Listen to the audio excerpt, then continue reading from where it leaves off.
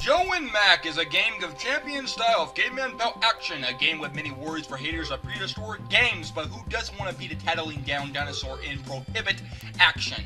I would cause I'm a total warrior and throbbing badass, so I'm gonna do it. The game has a kick-ass superb soundtrack that has ascending high-tech drums backbend, a Frenchy piece if you ask me. A power divine world filled with surprise at the end. I'm not spoiling, but you don't fight a big T-Rex with a double head, idiots.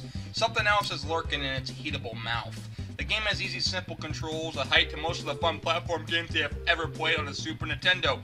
And that's why Super Nintendo, or the NES, was the king of platforms. Donkey Kong, Sparkster, Super Mario World, holy shit, even Tiny Toon Buster's Loose.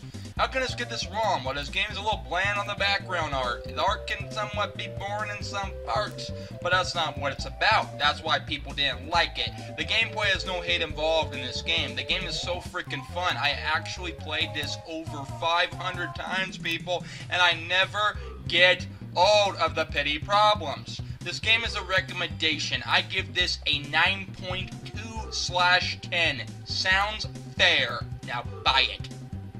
That's it.